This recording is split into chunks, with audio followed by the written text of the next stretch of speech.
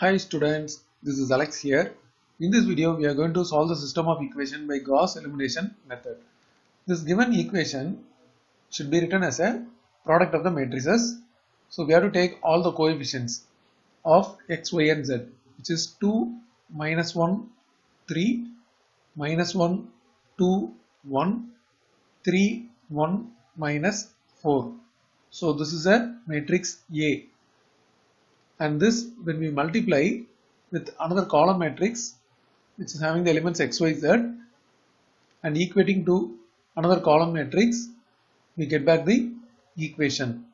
So the given equation is written as a product of matrices. So this is of the form Ax equal to B.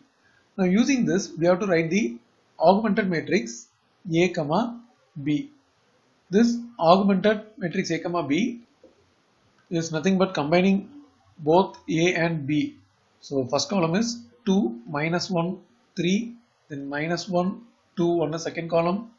Then we have third column and fourth column, it has the constant.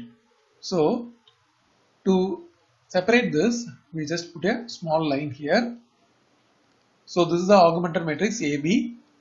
And this augmented matrix AB should be converted as a upper triangular matrix. So this lower triangular elements, we have to make it as 0. So first thing, we are going to make this minus 1 as 0. For that, we have to do row 2 gives row 2, but we take 2 times of that.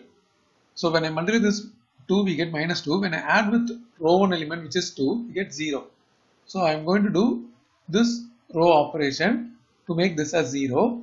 In the same way, R3 also, I take this R3, but this is 3 and this is 2. So the LCM of 3 and 2 is 6. So I have to take 2 times of R3. With that, 3 times of R1 if I subtract, that becomes 0. So now this augmented matrix, as per the row operation, first row we are not doing anything, so it is written as it is. Second row, 2 times of this added with R1. So minus 2 plus 2, it becomes 0. When I multiply this with 2, it becomes 4. 4 minus 1, 3. Then when I multiply this with 2, then add with this, it becomes 5. When I multiply 2 with this, it is 8. 8 plus 8, 16. Similarly, 2 times of this is 6. Minus 3 times of this is again 6. So it is 0. Then 2 times of this will be 2.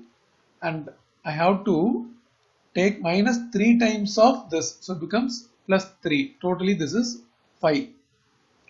Then minus 8, when I multiply this with 2 times, with minus 3 into 3, 9.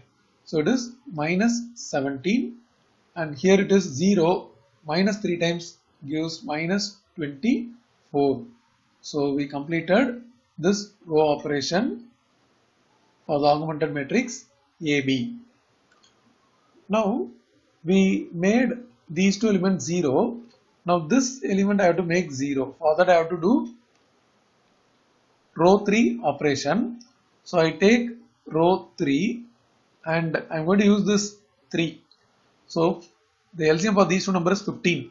So 3 times of this row 3 I am subtracting with 5 times of row 2. So now the augmented matrix, first row is written as it is. Even second row is written as it is. Now coming to third row, this is 3 into R3 minus 5 into both are 0, so it is 0 here. Now when I multiply this with 3, it is 15, minus 5 into 3 is 15, so this is 0. The same way, 3 into minus 17 minus 5 into 5. So this gives minus 51 minus 25. So totally minus 76. And here 3 into minus 24 minus 5 into 16. This gives minus 72 minus 80. So totally this is minus 152. So we completed the matrix. We converted into upper triangular matrix where the elements present only in the upper triangle. Now we are going to use back substitution method. So we are going to take this part z times of this minus 76 is equal to minus 152. From this, if I divide, we get minus 152 divided by 76. So it is actually 2 times. Then coming to the previous row, it is 3 times of y, 3y plus 5z equal to 16. Already we know z value. So 3y plus 5 into 2 equal to 16. This is 10. So 3y plus 10 equal to 16. Now 3y equal to 16 minus 10. So 3y equal to 6 and y equal to 6 by 3, which is 2. Then coming to the first row, we take this 2x minus y plus 3z equal to 8. Now 2x minus 2 plus 6, we substituted y and z, which is 8. This is actually 4. When I take to the other side, it becomes minus 4. So 2x equal to 4. From this, x is equal to 4 by 2, which is 2. So we got the value of x, y and z.